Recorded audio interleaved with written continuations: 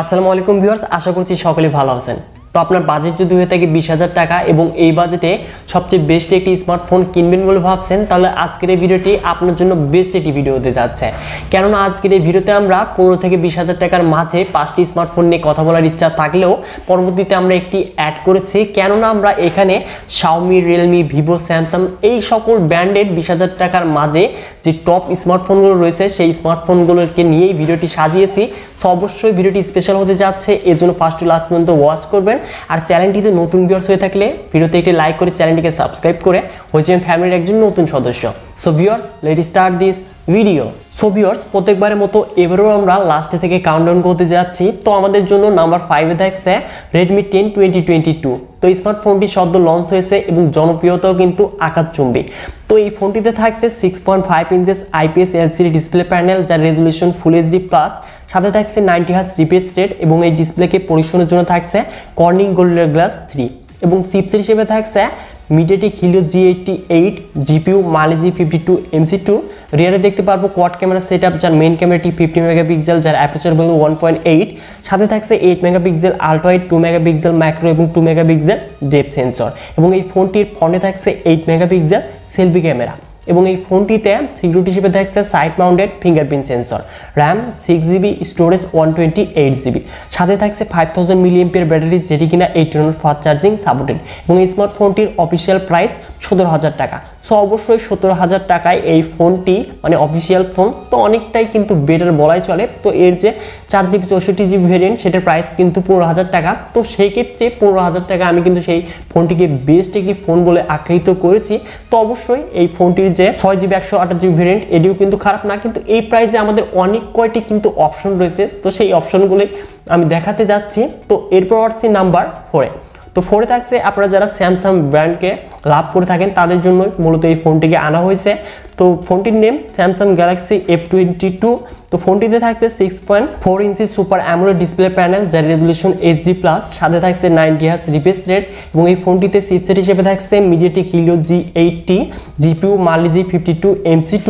রিয়ারে থাকছে quad camera setup, যার main ক্যামেরাটি 48 মেগাপিক্সেল, যার অ্যাপারচার হলো 1.8, সাথে থাকছে 8 megapixel ultra wide, 2 megapixel macro এবং 2 মেগাপিক্সেল ডেপথ সেন্সর এবং এই ফোনটির ফ্রন্টে থাকছে 13 মেগাপিক্সেল সেলফি ক্যামেরা এবং এই ফোনটিতে সিকিউরিটি হিসেবে থাকছে side mounted fingerprint sensor, RAM 6GB, storage type 128GB, সাথে থাকছে 6000 mAh ব্যাটারি, যেটি কিনা 15 ওয়াট ফাস্ট চার্জিং সাপোর্টেড এবং এই ফোনটির অফিসিয়াল প্রাইস 19,500 টাকা এবং আনঅফিসিয়ালি এই ফোনটি আমরা 18 থেকে 18,500 টাকার মধ্যেই কিন্তু পেতে যাচ্ছি।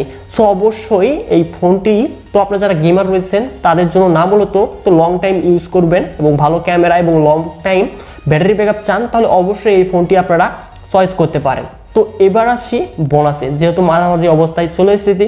তো এই বোনাস ফোনটি হতে যাচ্ছে সদ্য বাংলাদেশে লঞ্চ হওয়া Vivo Y21T এই স্মার্টফোনটি। তো ফোনটিতে থাকছে 6.5 inches IPS LCD display panel, যার রেজুলেশন HD প্লাস, যাতে চিপসেট হিসেবে থাকছে Qualcomm Snapdragon 680, GPU Adreno 610। রিয়ারে থাকছে ট্রিপল ক্যামেরা সেটআপ, যার মেইন ক্যামেরাটি 50 মেগাপিক্সেল, যার অ্যাপারচার হলো 1.8, সাথে থাকছে 2 মেগাপিক্সেল ম্যাক্রো এবং 2 মেগাপিক্সেল ডেপথ সেন্সর এবং এই ফোনটির ফ্রন্টে থাকছে 8 মেগাপিক্সেল সেলফি ক্যামেরা, যেখানে সিকিউরিটি হিসেবে থাকছে side mounted fingerprint scanner, RAM 4GB, storage type 128GB, সাথে থাকছে 5000 mAh ব্যাটারি, যেটি কিনা 18 ওয়াট ফাস্ট চার্জিং সাপোর্টেড এবং স্মার্টফোনটির অফিসিয়াল প্রাইস 17,990 টাকা। সো অবশ্যই সাধারণত আমি ভিভো মোবাইলগুলোর কিন্তু রিভিউ করে থাকি না, কিন্তু এই স্মার্টফোনটিতে যে প্রসেসর রয়েছে এবং যে প্রাইসে এসেছে তো ফোনটির রিভিউ না করে আমি থাকতে পারিনি। সো অবশ্যই সদ্য আমার কিন্তু একটি রিভিউ রয়েছে এই স্মার্টফোনটির উপর। সো অবশ্যই আপনারা যারা সময় পাবেন আমার চ্যানেল থেকে গিয়ে দেখে আসবেন, তাহলে স্মার্টফোনটি সম্পর্কে ফুল ধারণা পেয়ে যাবেন। তো এবার আসি আমাদের নাম্বার 3 এই স্মার্টফোনটিতে। তো নাম্বার 3-তে থাকছে Realme 9i, যেখানে থাকছে 6.6 inches IPS LCD display panel, যার রেজুলেশন ফুল HD প্লাস, সাথে থাকছে 90 হার্জ রিফ্রেশ রেট এবং এই ফোনটিতে চিপসেট হিসেবে থাকছে Qualcomm Snapdragon 680, যাতে GPU হিসেবে থাকছে Adreno 16। রিয়ারে দেখতে পারবো ট্রিপল ক্যামেরা সেটআপ, যার মেইন ক্যামেরাটি 50 মেগাপিক্সেল, যার অ্যাপারচার হলো 1.8, সাথে থাকছে 2 মেগাপিক্সেল ম্যাক্রো এবং 2 মেগাপিক্সেল ডেপথ সেন্সর এবং এই ফোনটির ফ্রন্টে থাকছে 16 মেগাপিক্সেল সেলফি ক্যামেরা এবং এই ফোনটিতে সিকিউরিটি হিসেবে থাকছে side mounted fingerprint scanner, RAM 6GB, storage 128GB, সাথে থাকছে 5000 mAh ব্যাটারি, যেটি কিনা 33 ওয়াট ফাস্ট চার্জিং সাপোর্টেড এবং স্মার্টফোনটির অফিসিয়াল প্রাইস 19,500 টাকা। কিন্তু আমরা অফার প্রাইসে 18,500 টাকার আশেপাশে কিন্তু এই স্মার্টফোনটিকে পেয়ে যাব। তো এবার আসছি নাম্বার 2তে। তো নাম্বার 2-এ থাকছে Redmi Note 11 গ্লোবাল, যেটি সত্য বাংলাদেশে আনঅফিসিয়ালভাবে অ্যাভেলেবল হয়েছে। তো এই ফোনটিতে থাকছে 6.43 ইঞ্চিস অ্যামোলেড ডিসপ্লে প্যানেল, যার রেজলিউশন ফুল এইচডি প্লাস, সাথে থাকছে 90 হার্জ রিফ্রেশ রেট এবং এই ডিসপ্লেকে পরিশোধনের জন্য থাকছে কর্নিং গোরিলা গ্লাস 3 এবং এই ফোনটিতে চিপসেট হিসেবে থাকছে কোয়ালকম স্ন্যাপড্রাগন 683, জিপিইউ Adreno 610, রিয়ারে থাকছে কোয়াড ক্যামেরা সেটআপ, যার মেইন ক্যামেরাটি 50 মেগাপিক্সেল, যার অ্যাপারচার হল 1.8, সাথে থাকছে 8 megapixel ultra wide, 2 megapixel macro এবং 2 মেগাপিক্সেল ডেপথ সেন্সর এবং এই ফোনটির ফ্রন্টে থাকছে 13 মেগাপিক্সেল সেলফি ক্যামেরা এবং এই ফোনটিতে সিকিউরিটি হিসেবে থাকছে side mounted fingerprint scanner. RAM 6GB, storage 128GB, সাথে থাকছে 5000 mAh ব্যাটারি, যেটি কিনা 33 ওয়াট ফাস্ট চার্জিং সাপোর্টেড এবং স্মার্টফোনটি আনঅফিসিয়ালভাবে 19 থেকে 20,000 টাকার মধ্যে অ্যাভেলেবল রয়েছে।